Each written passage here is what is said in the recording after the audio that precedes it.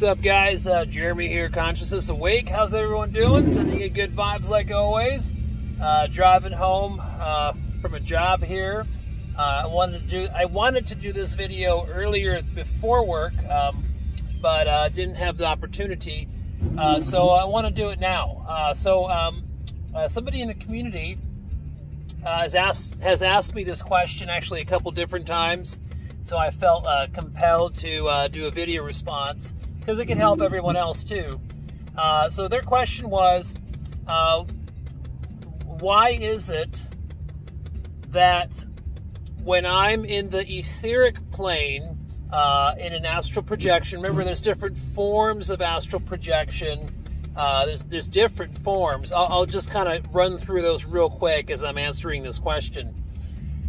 Their question was, why is it that when I'm in my etheric body, in an etheric projection inside my house, why is it so difficult to manifest an object, an item, a sword, a shield, energy bolts, energy balls, whatever you're trying to manifest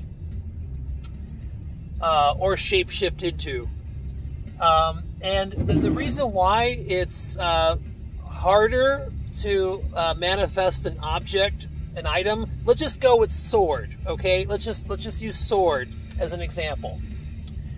The reason why it's harder to make a sword is because the etheric plane is more dense than the astral planes or the astral bodies. The astral bodies are less dense than the etheric body. You know, like with your peripheral vision, left, right, or sometimes you spot it in certain rooms of your house. You see these shadow beings, these shadow entities. They're weak. You know, they're not really a threat, but there's a lot of them. Like you'll see them. You'll see them here and there when you are in an OBE. Or you'll see them with your physical eyes, literally. And the reason why you can see them with your physical eyes is because they are more dense. They're etheric shadow entities, but you're able to see them with your physical eyes. So what I've noticed is that when I'm in the etheric plane and I'm manifesting, using my creative ability to create an item or object, it just takes longer. So just stick to it. Focus on whatever that is that you're trying to manifest, because it's going to take a few seconds, up to 10-20 seconds, relatively speaking, to actually materialize whatever the sword or the object is. So when you're astral projecting in a lucid dream, when you're in your dream state and you're projecting consciousness into your dream body and you're lucid, you're bilocating in a dream, it's definitely very easy to manifest, let's say, a sword. It doesn't take much time to do that. In the etheric plane, it just takes a little longer. And then in the astral planes, when you're in your astral bodies, manifesting a sword is a lot faster. So lower astral planes, it doesn't take much time at all.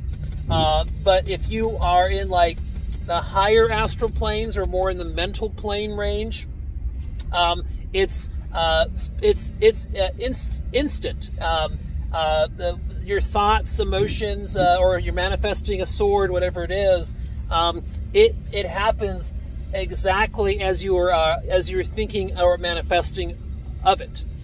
So in the lower astrals, it just takes a couple seconds, so to speak, even though time is non-linear in the astral planes or these other planes. But in the etheric body, since it's more dense, you can still manifest a sword or a shield or whatever you're trying to do.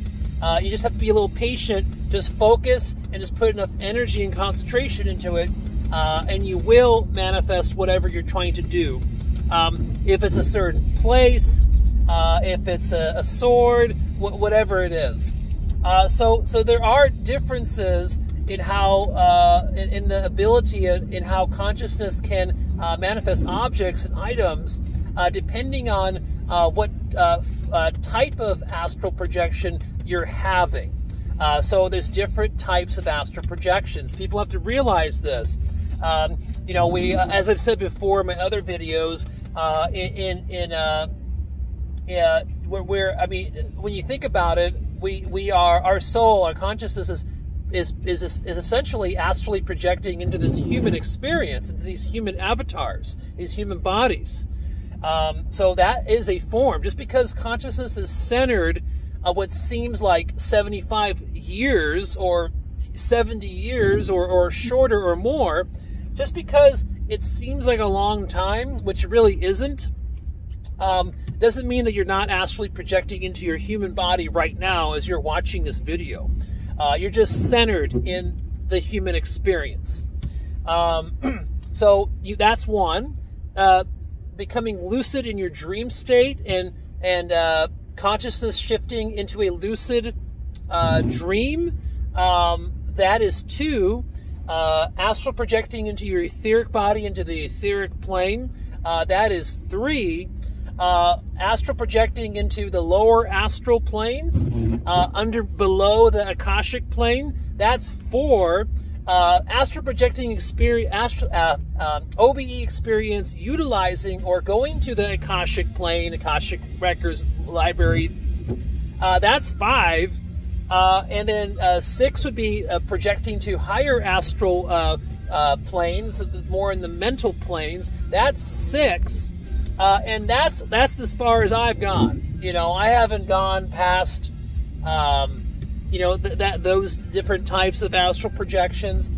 You know, people talk about spiritual planes and other planes above the mental planes of the astral planes. You know, I don't know. I know, I'm pretty sure it exists, but I have no recollection or memory or anything like that of being in those areas. So maybe I have. Maybe I just didn't recognize it, or maybe I don't know. It's hard to say, but I can honestly say no, I haven't seen anything past the mental planes of the higher astral planes. So just wanted to give you guys some of that information. And for the person who was asking about, you know, manifesting items and objects and whatnot, maybe it was harder to do because you were just probably in your etheric body, in an etheric form of an astral projection, and you just needed to give it a little more time to do that. All right, guys. Peace. Talk to you later.